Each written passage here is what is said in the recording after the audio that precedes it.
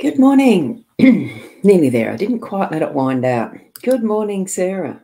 Lovely to see you you're in the top of the list of those who are here in the chat stream. And good morning, Kay. I bet you've had a nice weekend. And thank you so much for those bird videos and photos. Gorgeous, gorgeous, gorgeous. So it was the click, click, click. Yes. I'm not using that silent mouse. Too dangerous to hit a button that actually quits the show. I nearly did that the other day, so not going to repeat that again. So we are here, though, for our daily Lenormand card spread reading. I'm Ros Boundy Psychic Medium, and I'm asking you to connect to your spiritual guidance as we do this. So there we go. And good morning to Angela. Lovely to see you here too. And we've got Diane is here as well, and you're off to Anglesey. Is that where's Anglesey? Not quite sure. Is that Victoria? Anglesey. Anyway, it doesn't matter. Have a wonderful time. And Shaz, good morning to you as well. Are you getting ready for going a swimming? Yeah, look, I'm going fine, thank you. Had a disturbed sleep because I was sort of keeping my ears open for Peanuts all the time. She's been really good with not licking, so I haven't had that lamp on her, those plastic things for much of the time. This morning I heard her in the middle of the night doing a bit of licking, so I tried putting it on, and she kept me awake with it because she kept getting it off. She's worked out how. So there you go. And good morning, Breeder. Lovely to have you here too. Gorgeous avatar. Love that. Now, I am going to shift over to the cards right now. There we go. Now, it looks dark because the lighting's not the best from the window, actually. It's not very bright outside, not here. So it's not supplementing the one light that I have showing here that's turned on. So they look a bit dark, but it is the Gilded Breviary deck that I'm back to for this morning, just because I felt I wanted to start that work week with it and the rest. Yes. So I was right there. Cool. So it is over in Victoria. Right. Torquay near Geelong. See, I'm not familiar with all the territory over that way, but I do roughly know where the Geelong is. It's this side of Melbourne, isn't it? As far as Adelaide side of Melbourne and etc. So all good, isn't it? And it is a dull morning there as well, Shaz. Yeah, it really is quite dull. And I haven't actually even got my white, Apple Pencil thing, because that's really good for getting the colour up on this, like the focus. So I'll be relegating to this one. Now, I have pulled out the Owl card as usual, so I'm going to read that one, and that's those who fly solo have the strongest wings. Absolutely do, don't they? Oh, you can see the shadow effect, can't you? Certainly does do that. There we go, that beautiful owl. And I'm going to leave that one there just to oversee, because we have actually got my new owl there. Hang on. There he is, the one that's got a wobbly head. Now I'll straighten that up again. And I've got that one overseeing what we're doing as well. Here we go with the coffin is in the home space. We've got the anchor in workspace. The ship is actually in the unexpected, corresponding co-supporting items. We've got the tree in our role. There's yours, Sarah. And we've got the sun in that central position, the pivot outcome card. So that beautiful smile. I just love the sundial being the smile in this one. So as we're looking at the, what am I doing? Something has, no, that's all right. I just thought I'd lost something there on the screen. The coffin is actually cleansing things out that we don't need anymore. There's always going to be something that needs to be moved on. It needs that's almost like it's dead to us because we don't use it. You know, stuff that's in our cupboards and drawers and the rest that we haven't used for 12 months, 2 years, 5 years, 10. We just store it. There's so much that we've got that we keep with us because that's what's at the bottom of this sarcophagus. And we're really needing to move on stuff, and we're needing to move on energies from friendships or family that don't belong with us still.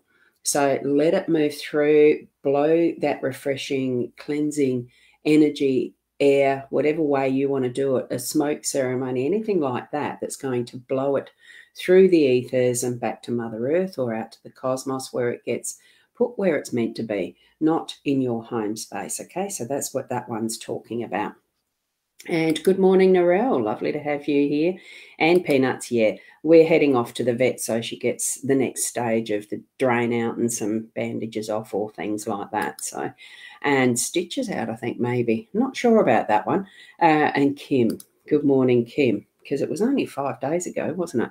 Wednesday that she had it. So that's Wednesday, Thursday, Friday, Saturday, Sunday, Monday. Yeah, I've got to count them on my fingers. When it's days and months, for some reason, I have to use my fingers. Isn't it funny how our minds do things? Anyway, there we go. That's what our energy with the coffin in the home space is needing to do. Now we're in anchoring and gaining stability when we need to get focused on our work in the workspace. So it might seem it's going to be a bit rough through the day today, but you put your anchor down where you choose and need to, so that when you're actually needing to concentrate on something and really put focus and energy in on it, you can concentrate on it and not worry about what else is around and about you. So take those moments where you are going to be needing to put that anchor into the ocean bed, so to speak, firmly. And it can be done. Just firmly feel that essence, that energy of an anchor, like imagine it being grounded into the floor, holding you steady as you're still able to float above what is issues and the rest, because that's what water does. And you just allow that to gain the right level for you so you can get into the work. And that's what, and your work, that's what that's there for. With the ship being the one that's going to be popping up every so often through the day, I feel it's actually more keeping an awareness on what wind direction you've got. So it's keeping an awareness of what is happening around you so that you can actually steer your ship in the appropriate way at the change of the wind, so to speak, so that you can actually shift and move around as you need to. And that's where the anchor, being portable, you can pull it up and resettle it, okay? And that's what partly the ship is giving us that message as well, that we need to be ready to pull anchors and shift when we need to. And that's that unexpectedness of it. So be ready for some little surprises, but you can handle it. It's going to be quite fine. Drop the anchor, steady it, and get into it again. It's that type of feeling. The same with, the coffin that's there in the home space. We are doing some cleansing and shifting of energies today. It's going to be a little bit mobile. And with the tree in our role, I think it's also reminding us that we are that solid base that is connected to ancestors, the tree of life and all that is, in that more physical, grounded sense, that we are going to need to put our wisdom and what we've got as genetic, even as ancestral, as whatever is that we can pull up from below as a resource to use for our day to day, that we are going to be that strength and stability through the day. So you might have people coming to you asking questions and wanting things, advice, wanting some things done that you can do or you can't, but you're okay to delegate, because that's why a tree has many branches. It doesn't do it all itself. Okay, so give that some thought as you're moving through your day as well. You don't have to be everything to everyone. This is you following your path, because that's what the tree of life is, your tree, your life, your symbolic, that symbol, and it's got all the possibilities with the rainbow through it, remember? So that one is your pathway.